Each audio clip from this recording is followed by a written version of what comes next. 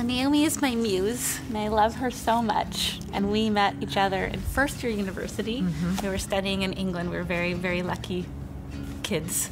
She's the person who inspires me, if she's in the room or if she's not in the room, to ask actors to find the truth of a moment, and if they're playing something truly, it will be funny. And that comes from my work with Naomi, and that is why I wanted her to play this role in Every Brilliant Thing. The whole action of the play for Naomi is going to be taking care of the audience and supporting them and really inviting them to help her tell the story, and she's going to be helping them tell the story. It's so fantastic that we are here able to do this, and I think everything that both of us have personally gone through in the last 4 years is going to inform this piece even more. And absolutely. Yeah, and I definitely, speaking about gratitude, I am so grateful that we're getting to do this together.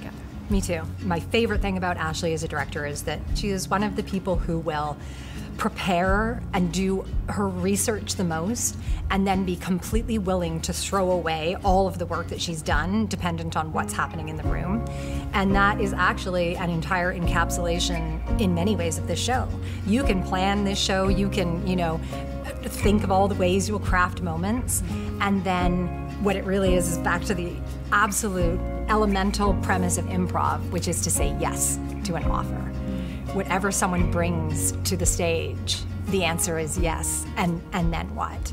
And you can't really control it. It's just whatever happens in the moment. And I think that that's what I love about working with Ashlie, because I like trying a million crazy things, and she always has time for it.